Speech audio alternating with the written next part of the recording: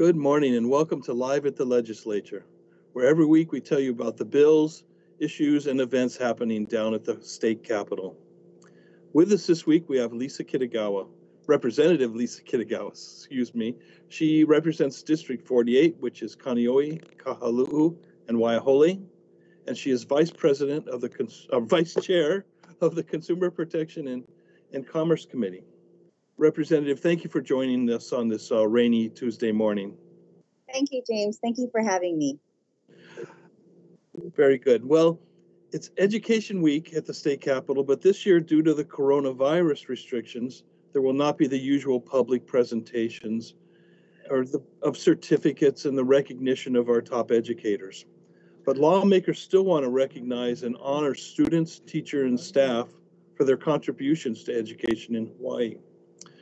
Representative, why is it important that the legislature recognize excellence in education in our public schools? Thanks for that question, James. It's really important that we recognize education in our public schools.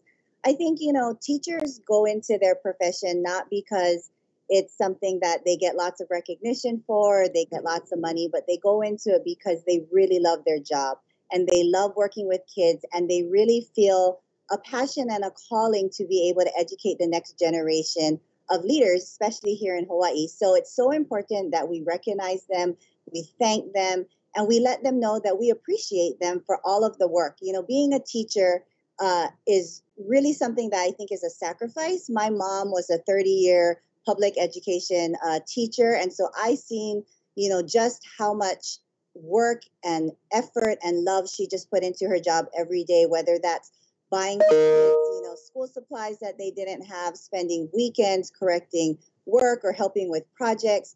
And I think all of our teachers in Hawaii and in our public schools and private schools really do that.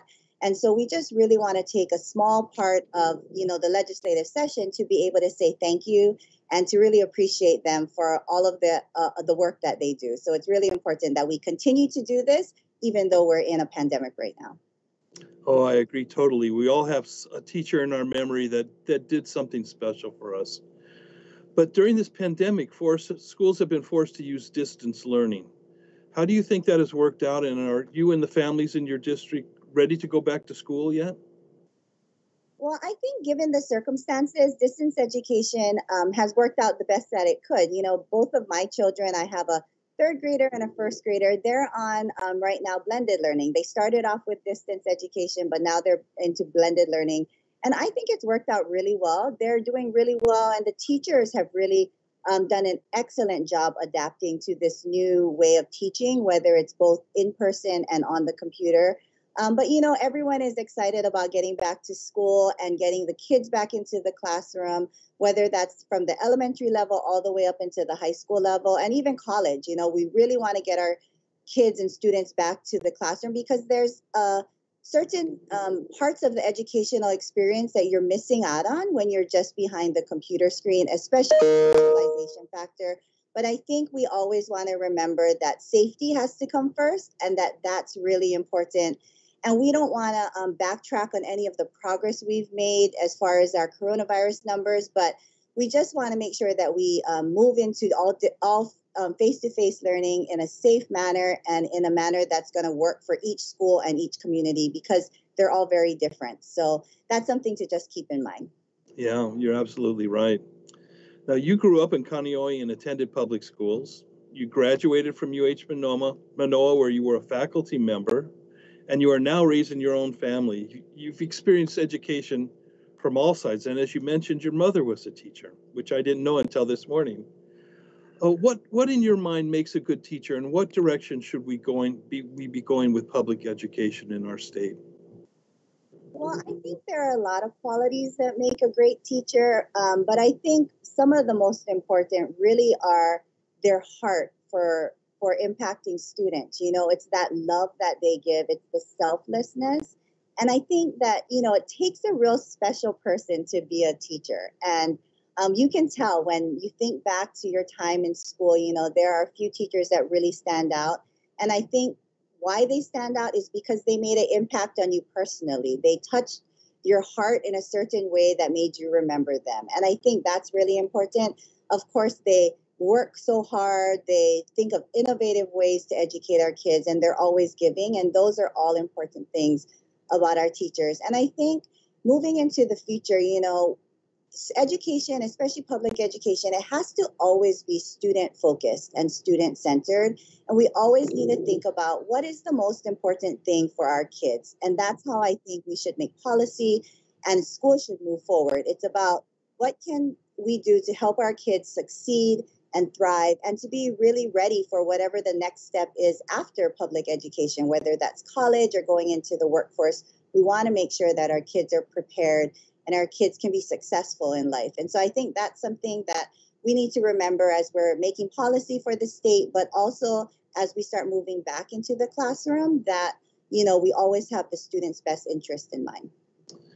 Yeah, there's a lot of ways they can go after school, college or trade schools or whatever they feel is best.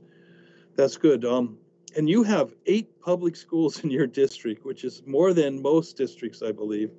With our tight budget this year and the ongoing needs of public schools across the state, what are the most important needs of schools in your district, and what are the chances of them getting those improvements this year?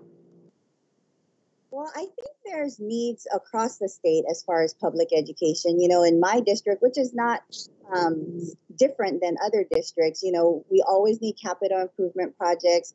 So many of our schools are old. The infrastructure is failing. Things are falling apart. Kids really need access to distance education materials, to computers, to the internet. Teachers need the support in their classroom. Teacher pay is another important issue. So there's so many things I think that education needs. This year is so hard because, of course, we're coming out of the pandemic. The budget is just not what it used to be in previous years. And so we're really trying to work with a limited amount of funding. So I don't know what the possibility is going to be as far as being able to fund education, because every sector of our state and our government and private sector are really hurting financially. But I think looking to the future and to the long term, we really need to start investing in education, because the bottom line is that our kids are our future. They're going to be our leaders. They're the next generation. They're the ones who are going to help us get through all the challenges that we need to face when you and I are retired and much older, and and my kids and all of the kids that are in school now are going to be the ones leading our state. So it's really important that we invest in that and we make education a priority. And so I think in the long haul, we're going to be able to do that as our budget recovers. But this year, it's really going to be a difficult decision. Yeah, I do miss the children all over during Education Week. Usually they're out in the mezzanine and kids are everywhere, and it's so much fun to have them here. But thank you for being on the show today and reminding us of why we have Education Week and the value of our schools and teachers. Thank you very much. Thank you. Okay.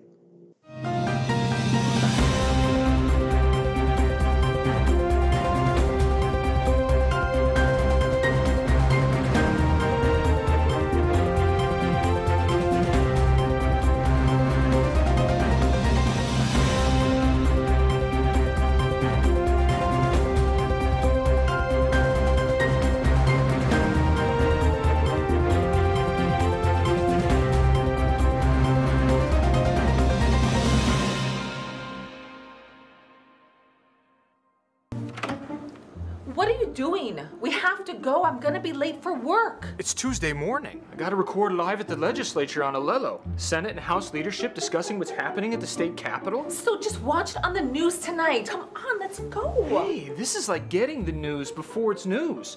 If only I could get this remote to work. There. Can we go now?